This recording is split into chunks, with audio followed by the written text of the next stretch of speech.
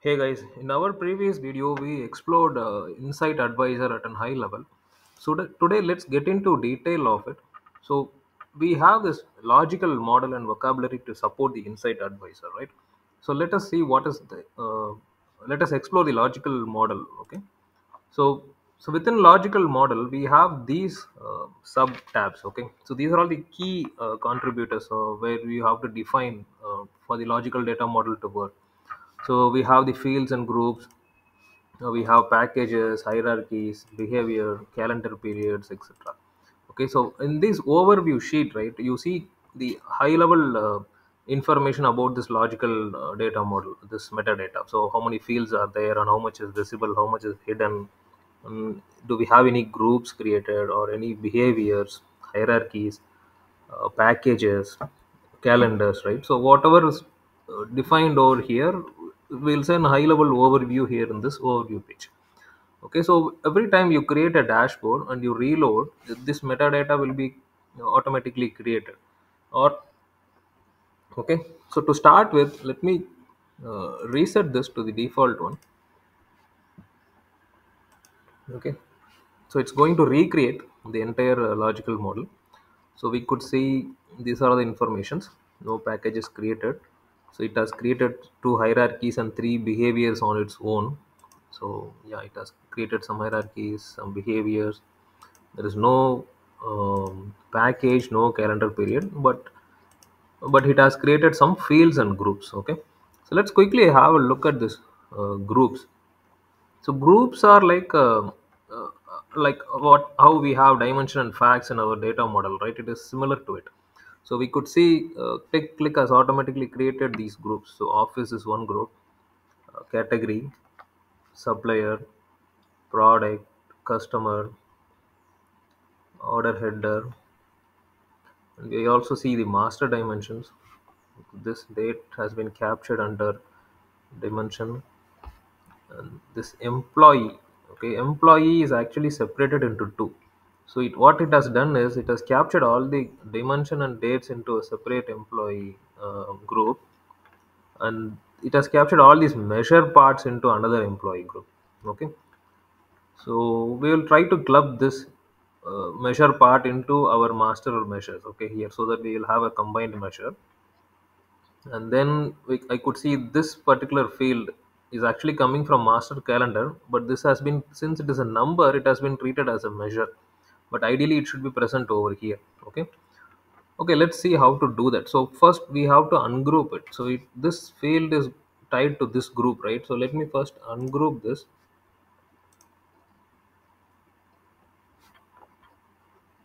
Okay, now let me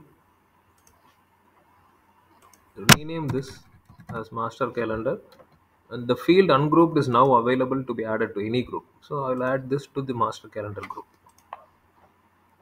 Okay, and this field months ago is not a measure. I'll probably give it as month. Okay, and it's not going to be sum, not specified. So what we do here is, see, for every field we have these parameters. Let's say category name. Okay, so do we want this field to be visible or not? And that's what this visibility says. Okay, whether either visible or hidden. And what is this field? Is it the dimension or a measure or a calendar or boolean country, whatever? So we are just giving more information, more metadata about this field to the logical model, so that the chatbot can understand better, right? So what type of data it is dealing with. So these are the additional informations we are giving. And data value lookup, yes or no. So when I query, okay, so let's say if I ask for show me sales for a specific category, sportswear or footwear, then it has to go and look into the category field and get me the specific value, right? So that's what this data value lookup does. So when I say yes, it can look up the value into it. Or I can ask for a specific value, right? Show me sales for the year 2015. Then it has to go into the year field and look for 2015. So this value lookup can do that. Okay, so I'm enabled to the yes for this category, and there is no default aggregation. If it is a measure, so if I go to master measures, So these are my measures, okay, which is already defined. Or any other value, say sales is there. If it is not part of master item, then I can define it. Okay, this is the default aggregation. Every time I query something for sales, always go with sum.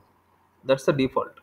Okay, and yeah, here you could see it is marked visible. It's a measure, classified as a measure. There is no lookup over here, and it is sum. Okay, so this is what we do over here in this fields and groups. Okay, so let me also make changes to this employee. Yep. So this extension is not required for our analysis. I will simply ungroup it. And these two, annual salary and sales target, I will ungroup from here. I will move it to the under master measures.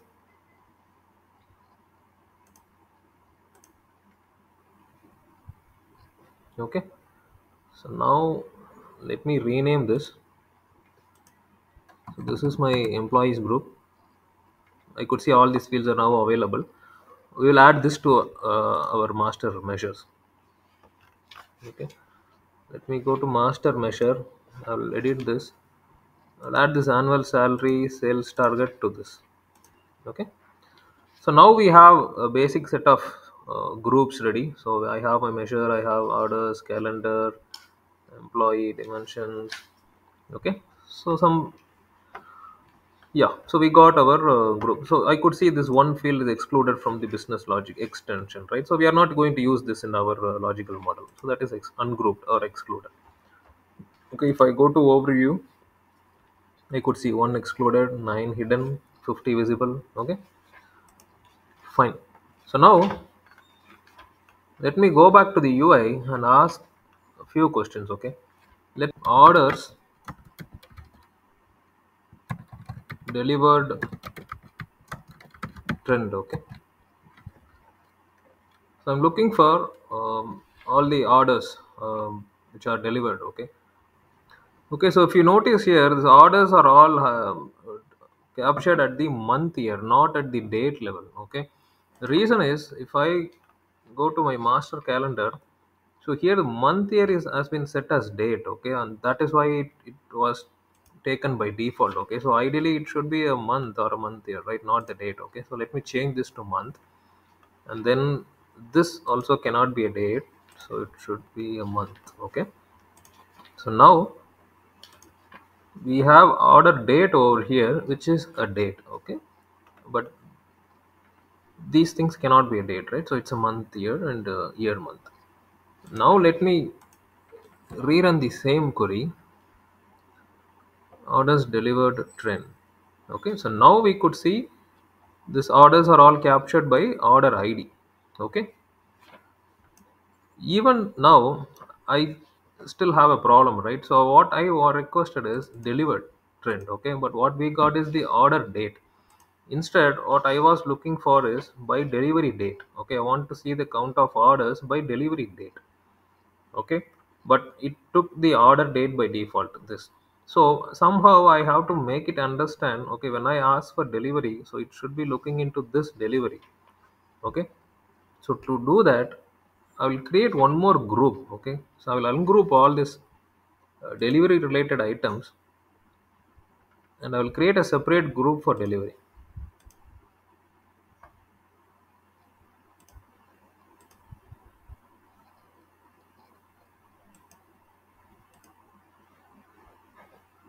Let me create a new group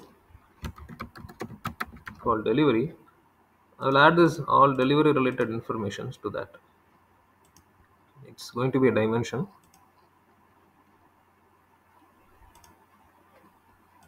Create. Now under packages I will create a package. I'll say orders delivery combination. So here I will add my measure. So this is where I have the master measure order ID. So count of order ID. This I want to relate it to delivery. Okay. So my master measure and delivery, I'm creating it as a package here. So these two are related. That's the information I'm giving it to the bot, chat bot. Okay. Now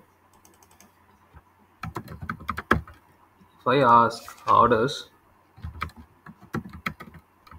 delivered trend, then ideally it should pick the delivery date.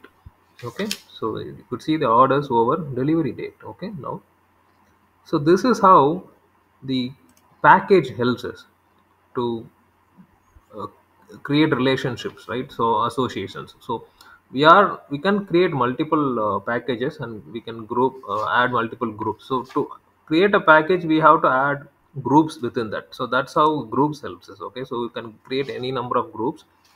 With the group you can create packages so that it knows which two groups to be associated when you ask for a specific question. Okay, so hope we got some basic understanding about field groups and packages. We will cover the remaining part in the next video. Please do let me know in the comment section for any clarification. Thanks for watching.